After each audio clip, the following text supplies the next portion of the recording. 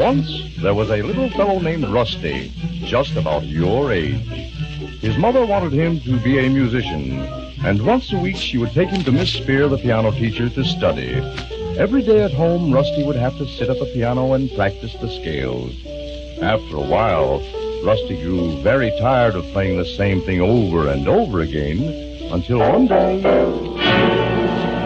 Scales! They're no fun. If I could play a real piece, maybe, but just plain old scales. I don't think I like this old piano anyway. Mom isn't home, so I'll just sit in this big old chair. She'll think I've been practicing all the time. Anyway, I'm sleepy. I can have a good rest. This is more like it. Rusty, wake up. What? Where am I? You're in Orchestraville. Orchestraville? Where's that? Orchestraville is where all the instruments live. The violins, trumpets, drums, all the musical instruments. Even your friend, the piano. The piano is no friend of mine. I don't like the piano. Oh, I wouldn't say that, Rusty. After all, some of my best friends are pianos. Who are you, anyway? I'm the conductor of Orchestraville. I rule over all the instruments. Would you like to meet some of them? I want to go home. Oh, come now, Rusty. All the instruments like to have visitors, and we'll be glad to meet you, except maybe Peter the piano. You haven't said very nice things about him, you know. What do instruments know anyway? They can't talk or say anything. I wouldn't be too sure of that, Rusty. Look, here comes Vera the violin. Why don't you say hello to her and see whether she can talk or not? Hello, Miss Violin. Why, you can really talk. Violin makes my life feel the floors I can. Why don't you play something with Vera, Rusty? But I can't play the violin. Oh, yes, you can. You see, any little boy who is lucky enough to get into Orchestraville can play any instrument he wants. Go ahead, Rusty. Put the violin under your chin and try. Well, I'll try, but...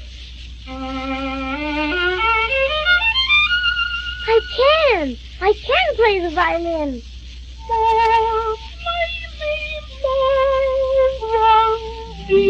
Yes, Rusty. See if you can play Zagoyneweisen by Sarasate.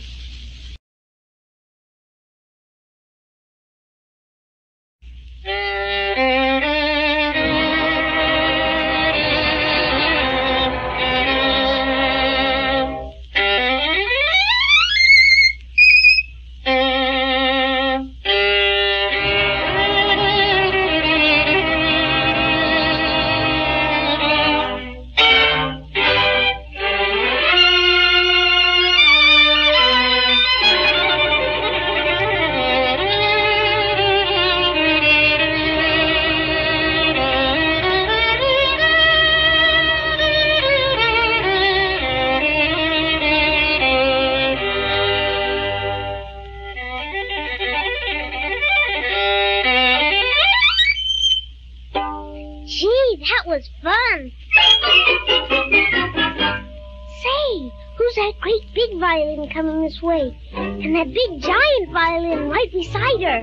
That's Vera Violin's mother and father, the cello and big bass viol.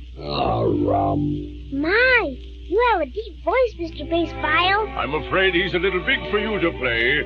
Why don't you try playing the cello first? I'd be honored, Master Rusty, if you would. All right, if you think I can. Try a part of the Swan by Saint-Saëns.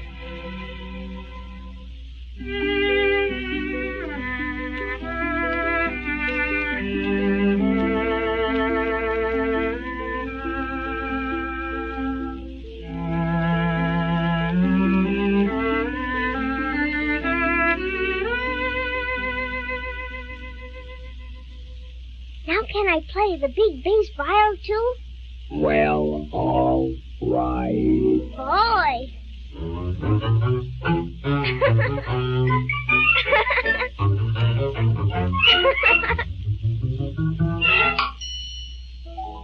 Oh, here goes the piano. It's running the other way. I want to play him, too. I don't think the piano feels any too friendly toward you, Rusty. Suppose we meet one of the most distinguished members of the brass family, Tommy the trumpet. A trumpet? A real trumpet? Gosh. Well, say goodbye to your string friends, and I'll take you to his house. Goodbye. Goodbye. I've heard trumpets. They make a lot of noise. Music, Rusty, not noise. Don't let Tommy hear you talk that way. There's the trumpet now. Look how bright and shining he is. I want to play him. What would you like to play? Play Tommy's favorite, the Carnival of Venice.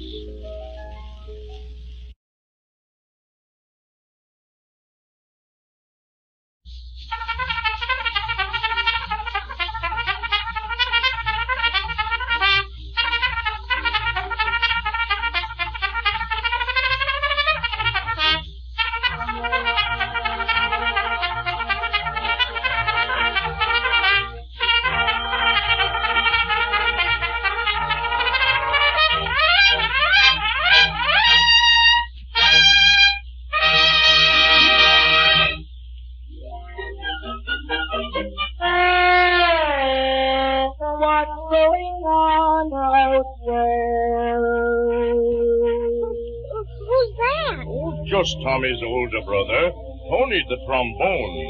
Why does he keep sticking out his tongue at me? That's his slide. That's how he changes tones, by sliding it in and out. Just like this. Tommy the trombone just loves to play Chopin's Nocturne in E-flat. Why don't you play it on him, Rusty? Well, I'll try.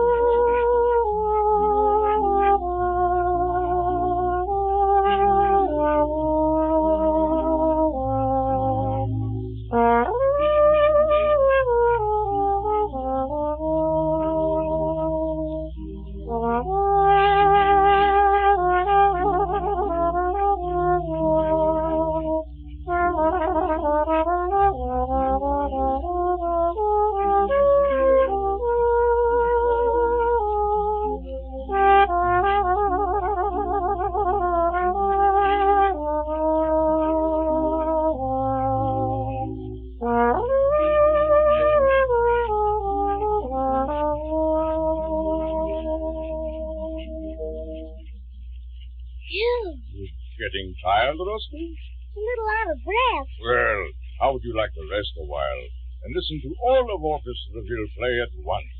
All at once? Yes, Rusty. That's called an orchestra, when a lot of instruments play together. They're tuning up now. Hear them? I'm going to lead them. So let's hurry over. We are going to play the Andante from Haydn's Surprise Symphony. What did you say they're going to play? We're going to play the Surprise Symphony by Haydn. Gee, what's that about? What's the surprise? Well, Rusty, while we're walking, I'll tell you about it.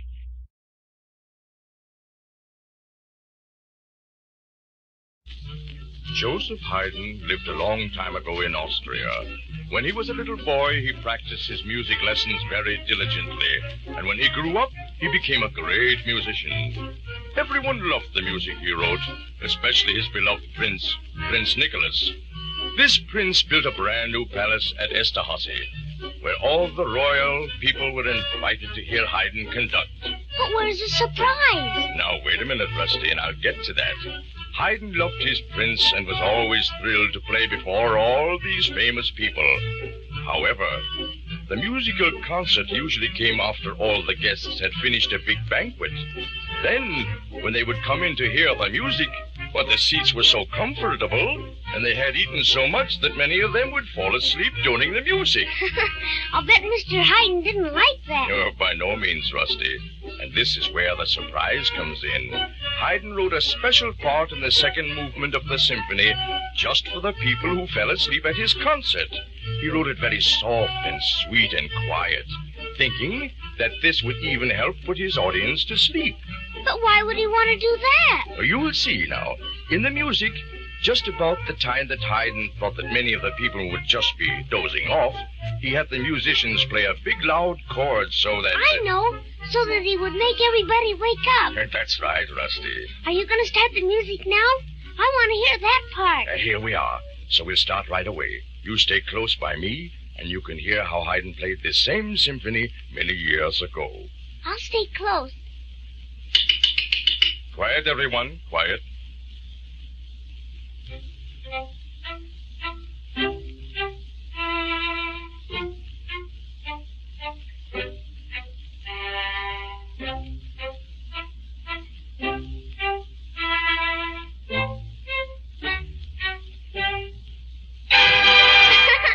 That's it. That's where the people wake up. Shh, quiet, Rusty.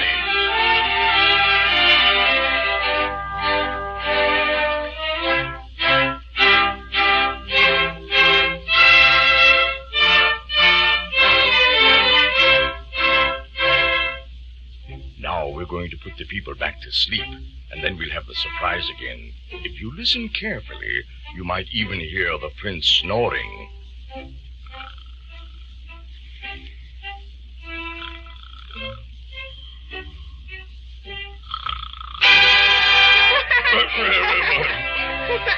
Shh. Wait until we finish.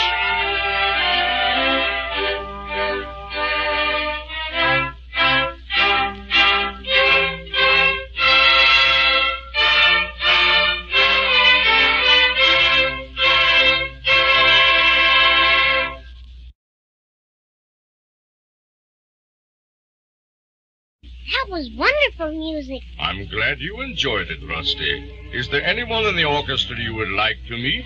Peter the piano. I'm afraid he saw you and left already, Rusty. But why? Why? He's a little angry with you, Rusty, because you said unpleasant things about him when you were practicing, remember? But I didn't mean it. I really didn't mean it. Never mind him now, Rusty. Let's meet the Woodwind family. The Woodwinds? Who are they? Here they come now. I'll introduce them to you. This is Clarence the clarinet. Hello. And that thin fellow there is Popo the opo. Good day. And the two silver fellows in the family, the flute and his baby brother, the piccolo. And the big awkward bassoon. I am the voice of the big bassoon. And this is their cousin, Sammy the saxophone. He has all the curves in the family. Hello, Rusty. And now that you've all met Rusty, boys, how about playing something special for him? We'll be glad to.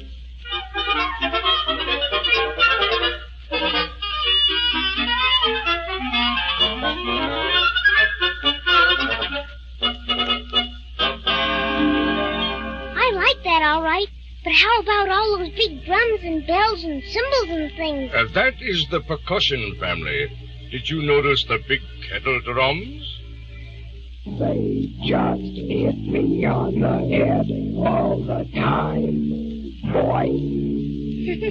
I don't think I'd like to be a kettle drum and have somebody beat me. All the percussion family are played by striking, Rusty, but it doesn't really hurt them. Even the little bells are struck like this.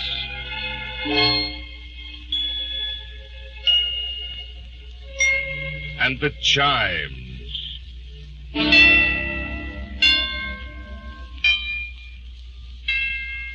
And the more playful of the family, the xylophone.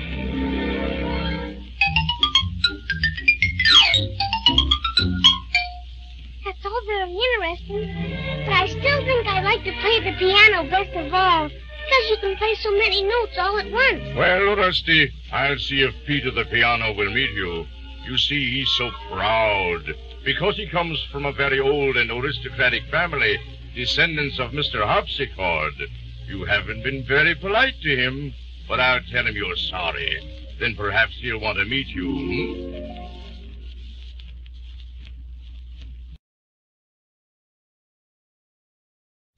Well, Rusty, here's Peter the piano. I'm sorry I hit you and wouldn't practice. That's all right, Rusty. I forgive you. Now can I play you a real piece? Not just those old scales. Remember, you have to practice scales before you can play the piano well. But since you're in Orchestraville, where anyone can play without practicing, try playing the piano's favorite, the Minute Waltz by Chopin. I will.